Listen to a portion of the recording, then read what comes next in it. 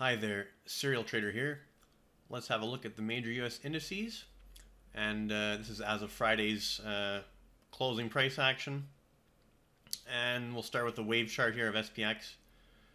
Alright, so at this point, I think we're kind of standing on the edge of a cliff, ready to break down in the anticipated third wave down, or possibly a C wave, but currently favoring it to be a third wave within a larger impulsive decline.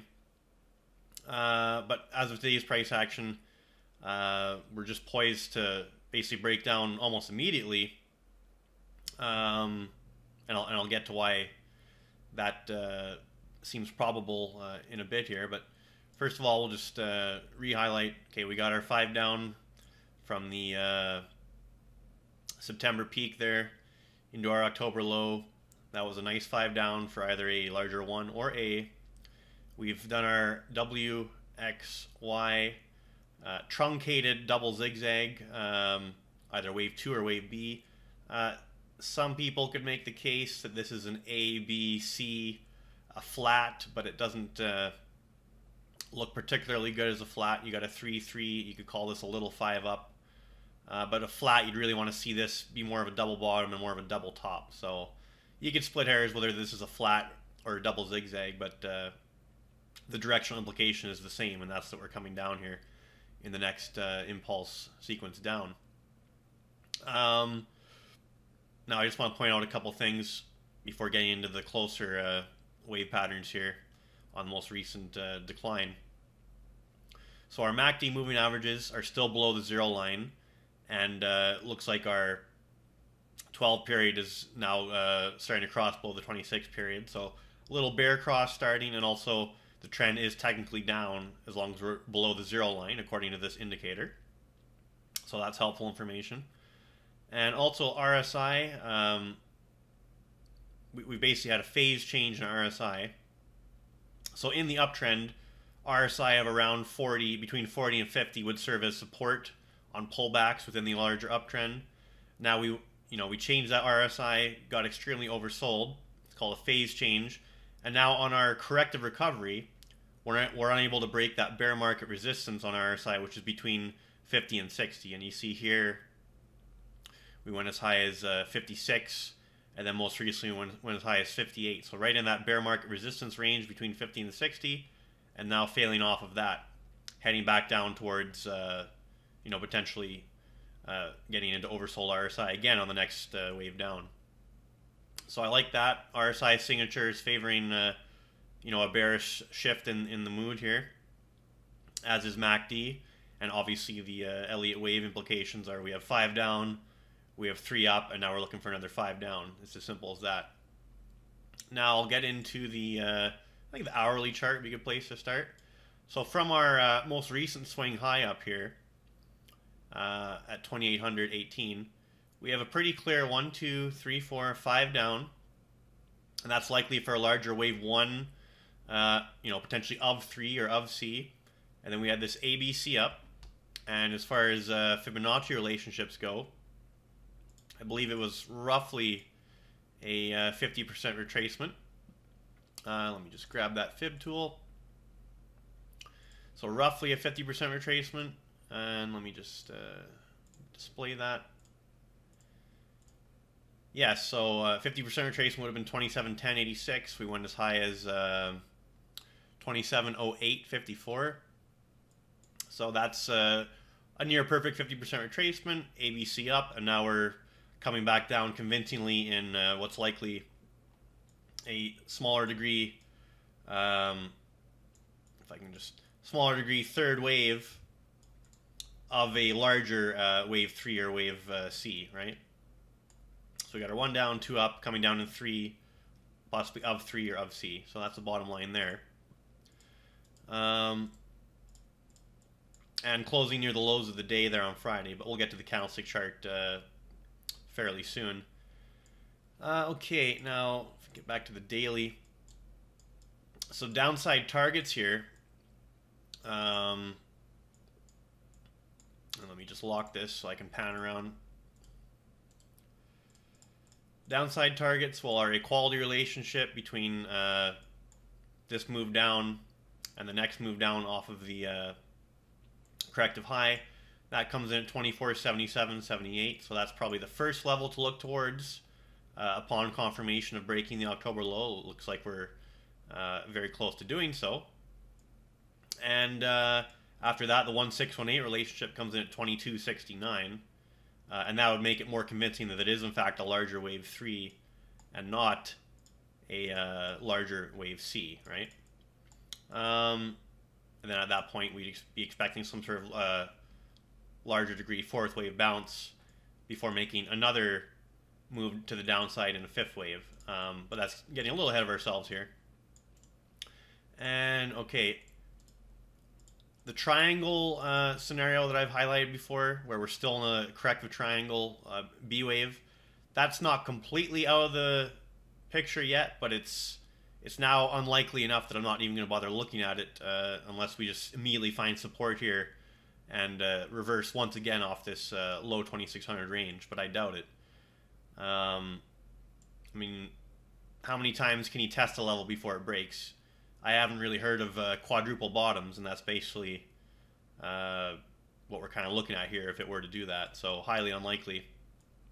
Even triple bottoms, pretty unlikely. It's usually either a double bottom or a double top, or it's going to break. That's typically how it works.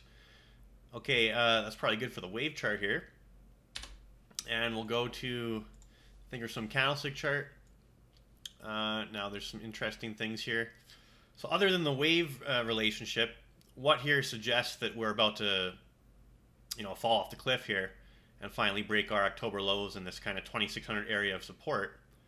Well, we're not oversold yet on the oscillator, although we're heading down sharply, so that certainly leaves the door open to further decline. We've actually started doing the bear cross, or the death cross now, so the 50-day simple moving average is now starting to cross below the 200-day moving average. So death cross in play at this point. Now we're just finding resistance on the daily T-line once again, and the 3T line is crossing below the T-line nicely, and we're closing well below both of those. So the momentum there as far as the moving averages certainly favors the downside. As far as this being a specific candlestick sell signal, not really anything there. It's not a bearish engulfing or anything like that, although it is a very weak day and rejecting off the T-line as resistance. But what I think is more compelling than the daily chart here, also we're breaking this channel, this little base channel that I drew over here.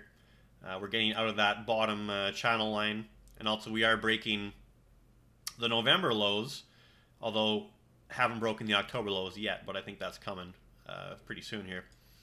Okay, now what I think is more interesting is on this weekly chart, now that the week is closed out. And that is a big, nasty, bearish engulfing weekly candlestick. And engulfing last week's price action there. And once again, unable to get above the weekly T-line on a closing basis. And in fact, closing well below the weekly T-line and the weekly 3T line. And both of those are just in bearish alignment and heading lower. And so this is a strong sell signal, weekly bearish engulfing. After a period of congestion, consolidation, now we got a strong sell signal on the weekly chart. I mean, if you look at this weekly sell signal we had over here, that was a nice signal, that bearish engulfing. This one still had some downward follow through, although that's where we started our bounce once we made the lows here, although we did still go lower after that bearish engulfing. And now we have another bearish engulfing after this, congestion. So on the weekly, certainly bearish as far as the signal goes. Not going to look at the monthly yet because nothing's changed as the month isn't closed yet, although I guess we could just take a peek at it. Not that it means anything until the month closes, but currently working a terrible bearish engulfing on the monthly as well, although the month isn't closed yet. But the week certainly did, and that's why I'm looking at that week with interest there. And also firmly rejecting the 50-week simple moving average once again, unable to close above it. So that's notable. Everything's just kind of in bearish alignment there. Okay, so that's SPX. Oh, I guess before I move on to other charts there, I'm still holding the SPY puts. They're performing extremely well, and I don't really see any reason to close them. I would definitely consider closing them if we got above this level, so the high of Friday, and that would be at 27.0854. At that point, I'd consider that kind of a stop level to be bearish against. And well, I showed on the wave chart before, but that is our most recent corrective high, our ABC up high here, that 27.08. So that's a good level to be bearish against as far as defining your risk. More importantly would be 2818, although I just highly unlikely we see that again, possibly for quite some time. But still treat it as a trade, define your risk. Right now, bearish against that, what level did I say? 2708. Yeah, bearish against 2708, at least in the short term here, until there's some new levels to utilize for risk definement.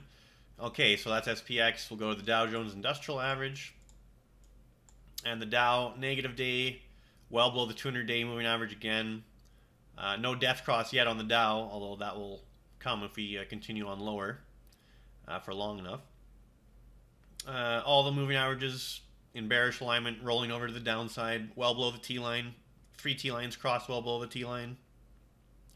Not oversold on the oscillator yet and heading down, so that opens the door there to further downside. And we did break the November low on the Dow, yet to break the October low, although that should be coming soon if I'm on the right track here.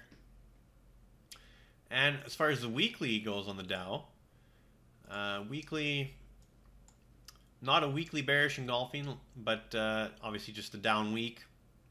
Rejecting the weekly T-line as resistance. Weekly 3 T-line crossing well below the weekly T-line.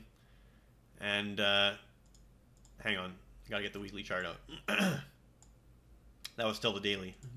My mistake. But yeah, weekly, not a bearish engulfing, although certainly a negative week. Again, unable to close above the weekly T-line. Weekly 3 T-line is well below the T-line. Everything's just pointed down. So very much a similar setup here on the weekly to the S&P. As far as monthly, we'll just take a peek because we're not done the month yet, but just to see how it's currently looking. Currently working a monthly bearish engulfing after last month's monthly doji. So that certainly looks bearish currently.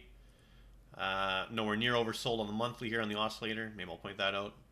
So certainly plenty of room to go on the monthly chart before you'd be considering that we're oversold on that time frame. Okay, that's probably good for the Dow for the daily here. And yeah, definitely looking to take out those October lows soon. And I think once they get taken out, everything's going to come down quite abruptly. Okay, NASDAQ composite. Let's have a look at this. So NASDAQ composite, oscillator coming off the overbought condition, nowhere near oversold. So that leaves the door open to further selling. You know, using the daily T-line as resistance still. Daily 3 T-line, cross well below the T-line, closing below both of those quite convincingly. We got the death cross already in play on the NASDAQ. So the 50-day simple crossing below the 200-day simple. Go to the weekly chart. And I believe we have a bearish engulfing weekly here on the NASDAQ as well. Yeah, we do. Again, unable to hold above the weekly T-line ever since we started the decline. And this week was no exception, despite intra-week getting above it, obviously on a closing basis. Completely unable to hold it, served as resistance. Weekly bearish engulfing. So the simple engulfing rule implies the next 3 to 5 candles of that time frame will be in that direction. So the next 3 to 5 weeks will be the implication here. And if we look back over here on this weekly bearish engulfing, we got 1, 2, 3, 4 weeks traded down. Obviously on the 4th week we started that reversal though, but intra-week still made a new low for the subsequent 4 candles after that bearish engulfing. So if that happens again, we could be looking at another several weeks of trending down. And that could possibly be in our wave 3 scenario before we bounce up in wave 4. If that's the correct wave count. So weekly looking nasty. Monthly, let's have a peek. Despite not being done the month yet, we'll have a peek at it. And working a real ugly monthly bearish engulfing on the NASDAQ after that doji. And certainly looks poised for bearish continuation currently on multiple time frames. So that's probably good for the NASDAQ. And okay, I think we'll head over to the VIX there, have a peek at that. And okay, so VIX looks to have restarted its uptrend. Intraday high on Friday of VIX was 24.71, so a little lower than Thursday's 25.94, but clearly starting to trend back up on VIX. So that is, that's bearish for equities. If VIX is in an uptrend, that doesn't typically mean that stocks are going up. That typically means the inverse, that stocks will trend down opposite to the trend of VIX. So if this persists, then I would expect it to just complement the weakness in equities. Now, if we really get a strong third wave down, we should take out the previous VIX high there at 28.84. Okay. And so SPX, just also want to point out, so we have a bottom here, a low, a low, a low, a low. So you could almost argue that we have 5 tests of this range here, right? So 1, 2, 3, 4, 5 tests. So never mind a quadruple bottom. Do you believe in quintuple bottoms? Because they're not really a thing. Typically, like I said before, if you don't get your double bottom, triple's pretty unlikely. Never really heard of a quad or a quintuple. So now that we've tested this area so many times, and we've tried to bounce multiple times, and those bounces just get killed, and this bounce even failed to test the old bounce's high,